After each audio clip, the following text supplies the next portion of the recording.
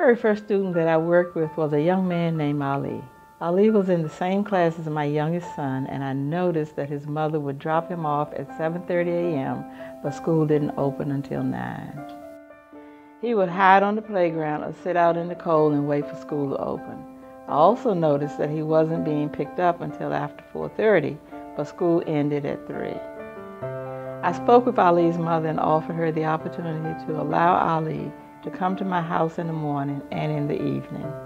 Because there were so many families like Ali's trying to get by and juggling all the pieces, I started a before and after school program. Because I've been a teacher, I knew that I could use my time with the kids to enrich their learning, help expose them to our great city, the classroom, and provide a place for them to explore their talents, reinforce academics, and discover themselves.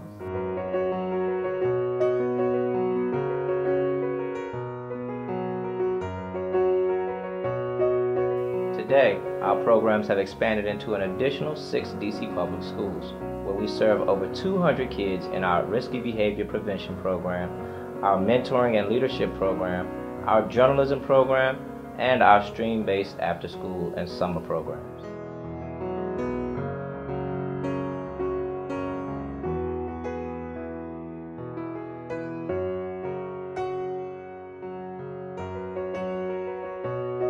Over the last 20 years, your community center has helped to produce doctors, lawyers, teachers, engineers, and other professionals. As DC continues to be one of the most expensive places to live, our families need community to make sure that no child is left out in the cold and that all children have the opportunity to succeed.